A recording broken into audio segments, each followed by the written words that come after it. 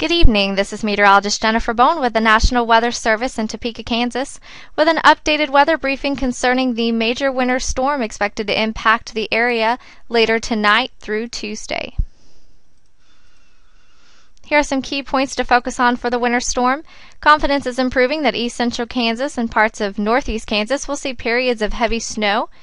There is a tight gradient as far as snowfall totals between the heavier snow expected over east central Kansas versus lighter snowfall totals on the Nebraska-Kansas border. Snow should begin as early as later tonight across north central Kansas and spread eastward throughout the evening and Monday morning hours. Eastern Kansas should see the heaviest snowfall late Monday afternoon into Monday evening. This does include the Topeka, Lawrence, and Emporia areas. Any freezing rain that does occur will be minor with little if any accumulations, and north wind gusts around 35 miles per hour will cause near whiteout conditions.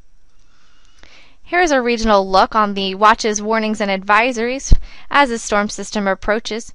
You can see much of central and eastern Kansas is under a winter storm warning, with blizzard warnings posted out west over southwest Kansas and winter weather advisories for northwest Kansas.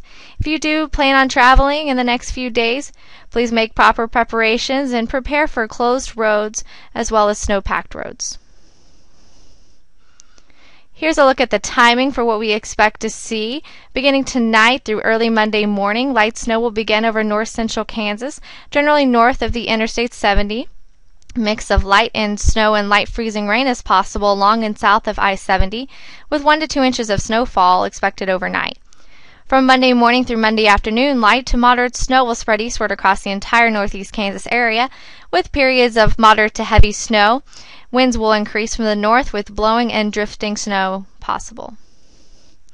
From Monday evening through Tuesday morning, moderate to heavy snow will continue for much of the area. Wind gusts will also continue up to 35 miles per hour with whiteout conditions. Tuesday evening, the system will exit the area.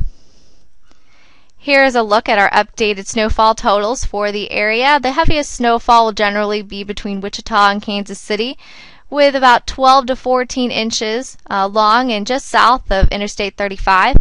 Topeka, Lawrence, and Emporia can expect to see anywhere from 8 to 12 inches, while areas further north and west could see 4 to 6.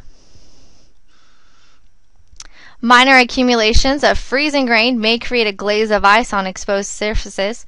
The blowing and drifting snow is possible and will therefore create travel conditions that are near impossible Monday into Monday evening. Areas from Wichita to Kansas City are most likely to see the heaviest snowfall. It's important that you make preparations now for a major prolonged winter storm. Compared to the previous one, this winter storm will last over a longer period of time. So it's important if you can, to stock up on food and water for your home, and as well as prepare a survival kit for your car in case you are stranded.